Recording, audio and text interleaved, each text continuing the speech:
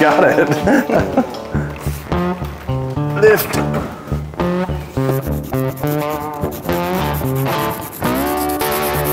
See some belly flat right there. Hey everybody, Kyle here with Spicer Designs.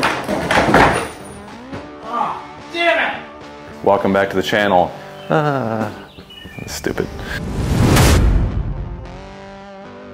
And welcome back to the barn build out. This is part 2. If you have not seen part 1, I will leave a link in the description. So today's video, we're gonna be working on getting all of this 1.5" foam insulation board in between the girts on the walls. And then we're gonna use some 7/16 OSB sheeting to go ahead and sheet in between the columns. And then we're gonna get started on the loft.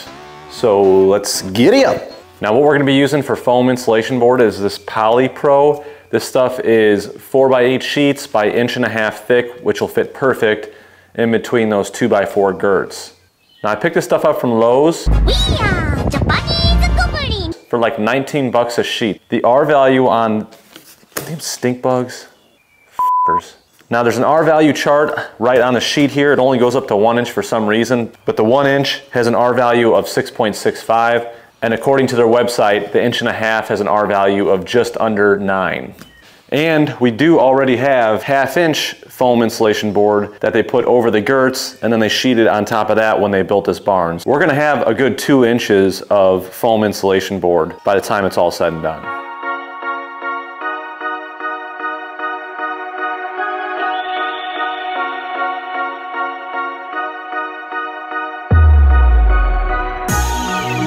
You may have seen this on Hometown Acres. Adam used this when he was doing his barn build out. I had this thing for probably a good 5, 6, maybe even longer than that years. And I've never had an issue with it, never got it clogged up. I've never ran a cleaner through it. I just always make sure I have a cartridge hooked up to it. Now these cartridges you can get from Home Depot or Menards. They are kind of expensive. They're anywhere between 15 and 20 bucks, but they last forever. I mean, they just like never run out. And the great thing is you can plug this thing in, use it for a couple of passes, and then don't touch it for 6 months. You can come back and it still works. Just put a little bead right in between that seam, and then I'll take this piece and slide it over and kind of smoosh it in between there so that it gets a real nice tight seal. All right, we are back here on day 2. Last night I went ahead and got all that foam insulation board finished up. I used the spray foam gun to foam all of the joints, and I like to use a hacksaw blade because it's flexible and it's got fine teeth on it, and I go around and I cut all of the excess foam out of all those gaps so I can get it nice and flush with the wall. So today we're gonna start sheeting this thing. I got some 7/16 OSB, I got some 2x10s. Where the f did I put my laser?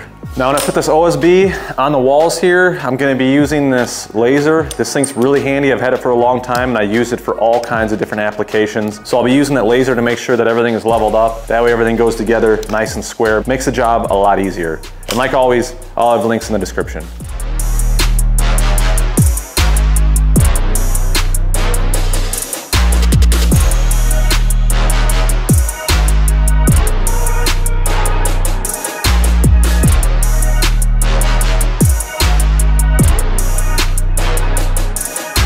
What the hell is this thing? All right, a little change of plans. The original plan was to start building the loft, but these little bastard mice got into that wall over there and they ate the shit out of all the insulation. Also had some termite damage in there on a couple of the studs. I'm now going to continue on demoing this bulkhead wall. I'm going to demo the whole other half, which will now open it up to the other garage door bay over in this sector. I'm sure that you probably can't really tell which way we're orientated in here. I don't really care. Now this is just one of those things that happens when you're renovating or remodeling an existing structure. You just never know what you're gonna get into. You start opening things up, one thing leads to another, next thing you know, you're demoing the whole damn building. Unfortunately, in order to demo this wall, I have to rip out my cute little workbench over here with all my shit piled up on it. It's got a lot of sentimental value. Actually it doesn't, I really give two f***s. All right, let's get to getting.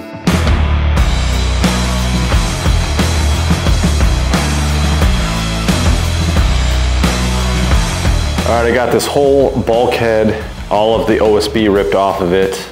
I wanted to try to save as much of it as I could. but there was some termite damage to it, and I had to basically rip the heads of the nails through the OSB, so it pretty much destroyed it. But let me just show you some of the termite damage here. Right here, they pretty much destroyed that stud, and the one next to it is also pretty bad off. Luckily, the truss for the barn is still in really good shape. It hasn't been touched by any termites, so that is good. Being the way I am, I think I'm going to end up ripping all this crap out because they did a shitty job on it, and the wall isn't quite perfectly level in a couple of spots, and the way they notched that out up top there around the truss is very inconsistent, so there's a lot of waves in the OSB, so probably just going to rip this out, start fresh, and do it right.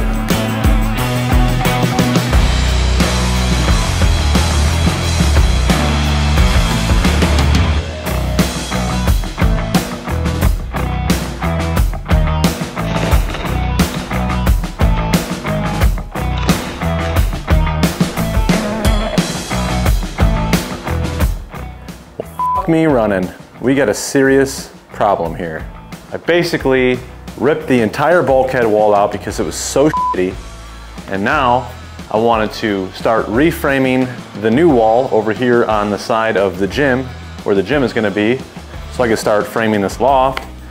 But the way they did the ceiling joists in the gym area now is basically pushing the truss out of alignment. It's shoving it over, so when I build that wall, it's not going to be quite level and straight, and everything's just out of whack. I really wish this thing could be gone with just a snap of my finger. Oh, damn it. Oh, I didn't think that actually work. Well, I guess it's time to start framing.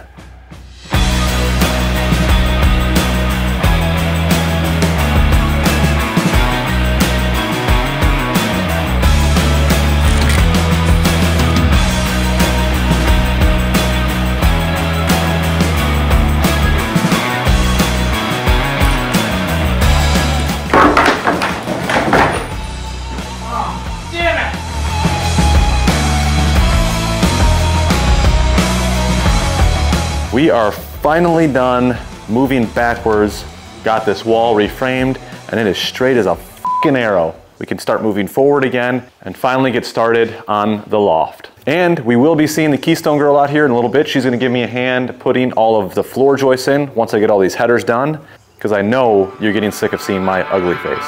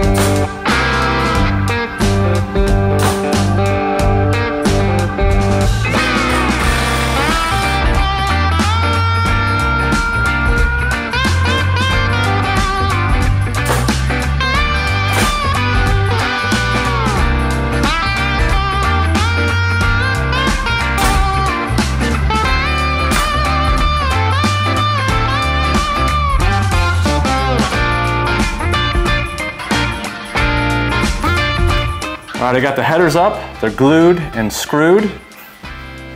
What's so funny about that?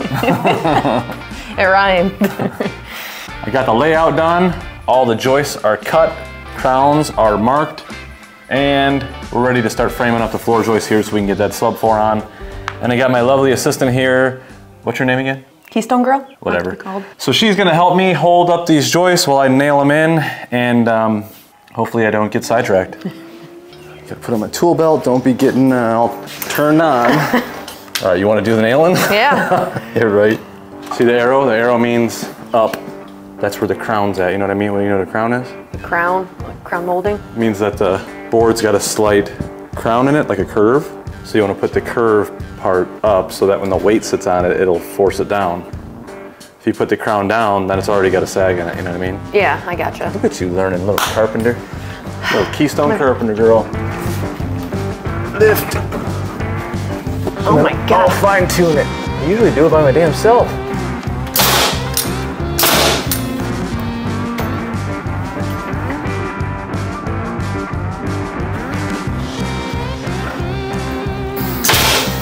You got it over there? Just waiting for you to come by. I'm going inside to grab a snack. What are you doing? I'm sweating. I don't see it. Carpenter bee right there. I got it. Is it dead? Well, I don't know. I didn't check its heartbeat yet. Today. I forgot what I was doing. All right. I'm tangling the cord. It's a hose.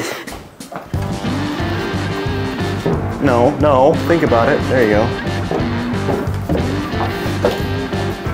Got her? Yep.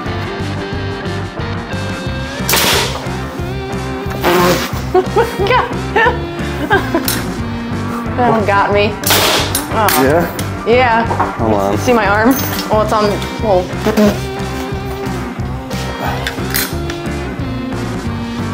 This one too.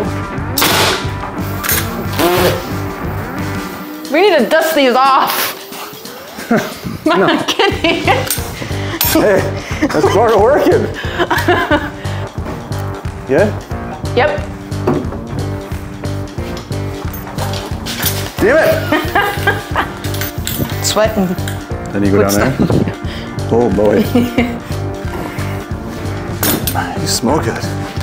Very distracting to have out here. Sorry. The hose is all twisted. It had a big knot in it. And you are dusty. See some belly sweat right there. Someone getting a little warm out here. Oh, this has got some weight to it. Yeah? Let's look at the juices flowing. Hey, to go through I do. and fine tune all these motherfuckers.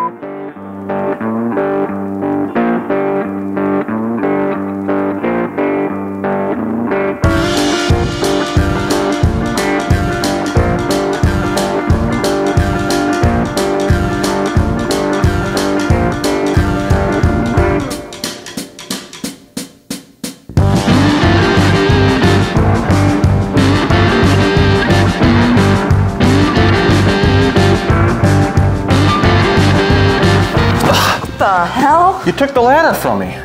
Sorry. Could really hurt myself. Good landing. So as you can see, this is a pretty good example of why I like to work by myself. But it was nice having someone holding those joists because they are kind of awkward to hold by yourself and nail in. So that is going to wrap it up for part 2 of the barn build. We got the bulkhead wall removed and reframed right. Got the loft built. I still have a couple loose ends to wrap up on the loft. Now I'm not going to bore you with any more framing videos on this. The next video you see on this barn build is probably going to be when we're doing the electrical in here. I'll have everything framed and hopefully have some of this shit out of the way and up in a new storage loft. So if you enjoyed this video, please hit that like button. If you want to see more of this build, make sure you subscribe to the channel. Thanks for watching. We'll see you in the next one. I'm spent. Thank goodness we have insurance. Jeez. You got a bulge there. I know. All I right, thought I was operating the saw. Damn it. you say some stupid shit sometimes. Let's get to work. I don't touch on the job. You're gonna push me out of the scene here. Okay. Oh, I just got dust all over here. Ah. Where do you want it? Just tuck it in there? I don't want to get sweaty. It might. God, these things tickle me. Strings, I think it's like a bug on me. Holla at your boy. You gotta spice it up.